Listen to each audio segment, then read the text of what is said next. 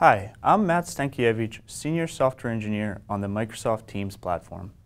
I'm excited to share with you a new toolset that my team put together called App Studio for Microsoft Teams.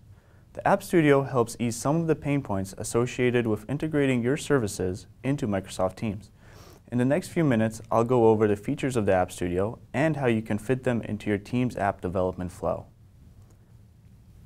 The 4 things that the App Studio can help you with today are creating, managing, and storing your app manifests, designing and previewing bot cards in Teams, integrating Teams-styled components into your tabs, and searching for documentation and blog posts. So let's dive right in. So before we can use these features, we need to install the App Studio. The App Studio is itself a Teams app, which means that we must install it from the App Store in the Teams client. We can do this by clicking the Store button in the lower left and typing App Studio into the search bar, like this. It should be the only result that shows up, and clicking on it will launch the installation flow. This app is a person-only app, so you can only add it for yourself. So we're going to go ahead and do that. And after it is installed, either of these buttons will take you into the app. And then after you actually show up here, the app will be present in your flyout on the left. The first thing we're going to look at is the Manifest Editor tab. The Manifest Editor enables you to create, manage, and store your app manifests in one place. It can also help you discover the different integration points available for you in Microsoft Teams and how to utilize them. Just starting from the screen, we are presented with 2 options: create a new app and import an existing one. For brevity of this demo, I'm going to import an app I already have on my computer. Happens to be the Contoso HR app.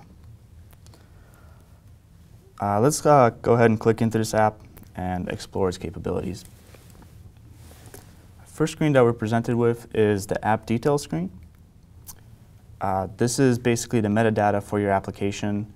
It's required for publishing your application to the store, it's required for showing your application in the Teams store, and it's required for siloing your application as well for testing. As you can see, the Contoso HR app is pretty capability rich. It's got tabs, it's got a bot, it's got a connector, and it has a messaging extension.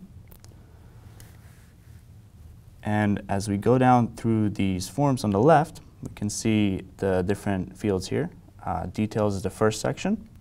App details is where we're at right now. Valid domains is a larger topic that we can go over in another demo. This second section, called capabilities, outlines all the integration points that Teams has available for you as a developer. We're going to go right through them. The first one is tabs. Tabs are how you can present a rich web interface to your users. Personal tabs show up in the personal scope and cannot be configured. And Teams tabs show up in a team scope, and they can be configured to show data specific to that team. The next section is bots. An app can only have one bot at the moment. Bots are the primary way to reach your users through chat in either the personal scope or the team scope. The next section is connectors. Your app can only have one connector as well.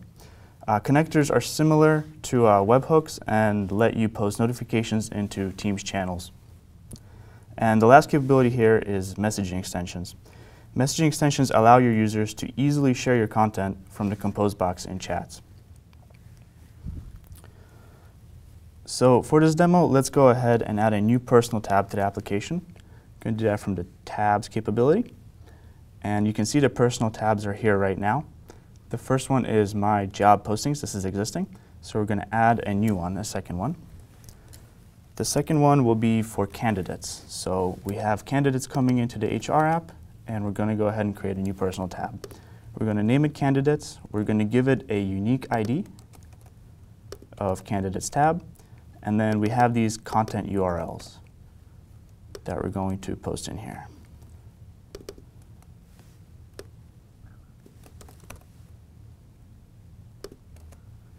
Once we're done with that, we can save this, and it shows up as a second entry here under personal tabs.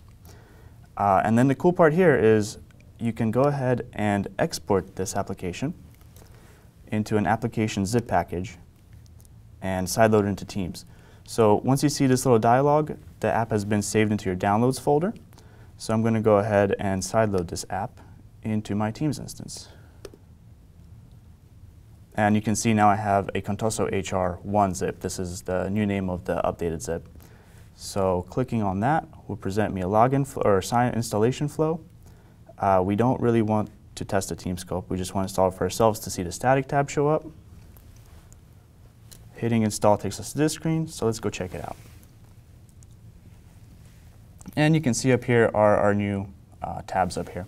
So my job postings was already there, and we ended up adding the candidates tab right here. Okay, let's switch gears into the next tab in Teams App Studio. The next tab is the card editor tab. The card editor lets you design and preview different cards that your bot can send in a conversation. You can use this tab to build mocks during the design phase and to grab code that generates the card during the development phase. Let's jump right in and build a card. So your first options are in this form or JSON. You can either type in the JSON directly or you can use the form. They both update each other, so it works very nicely that way. You can copy the JSON to post this payload when you're actually developing. We support two card types, hero and thumbnail card. So I'm going to go ahead and send this beautiful Microsoft Build is Here card to myself for previewing. So clicking the send button will most likely ask you to log in on the first time. So it changes into a sign-in button. This usually is silent. Sometimes it asks you to log in. Mine was actually silent that time. And then this changes back to send me this card button. So I'm going to go ahead and send this card to myself for preview. The way this works is we have a bot built into our app, and the bot will actually send you the card in a conversation for you to preview. So jumping into the conversation tab, you can see the card was sent right here. Microsoft Build is here. This is our subtitle, the image that we posted, and some neat buttons. The card editor currently supports hero and thumbnail cards. We are planning on adding more card types shortly. All right, let's move on to the control library tab. The control library is a set of JavaScript packages that can help you integrate your tabs with the Teams look and feel. It consists of two stacks, the icon stack and the component stack. Both stacks have a framework-less core package and a React binding package that consumes it. Clicking any of these four links here will give you more detail about the packages themselves. The entire App Studio app is built using these packages. So they do get some production level usage, however they are still in preview mode and may contain bugs and usability issues. The control library tab itself is a showcase of the components available, and you can take a look at how it is built by clicking this link down here. And of course you can peruse through all the components that we have: buttons, drop-downs, checkboxes, radio buttons, toggles, just the basic necessities of building a UI inside of Teams. If you still have questions while developing your app, we also have in-chat search, and you can access that from the conversation tab. So you can ask the bot to pull up relevant documentation and blog posts by talking to it and using the search command. For example, if you're interested in building a static tab, you can type search for static tab and hit enter. And the bot will quickly respond with a list card full of these results. And you can see they're fairly relevant. The third one is create a static tab, and that will take you to our documentation about how to create one of these.